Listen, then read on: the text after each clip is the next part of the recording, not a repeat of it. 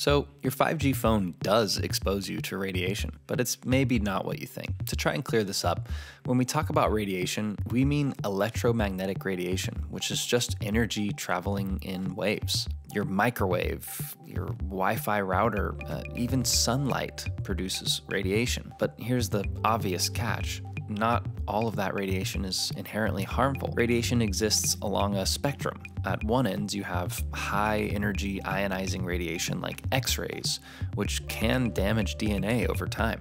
5G, though, it's all the way over here in non-ionizing radiation territory, meaning it simply doesn't carry enough energy to harm your cells. Countless studies from robustly cited sources, both public and private, confirm this.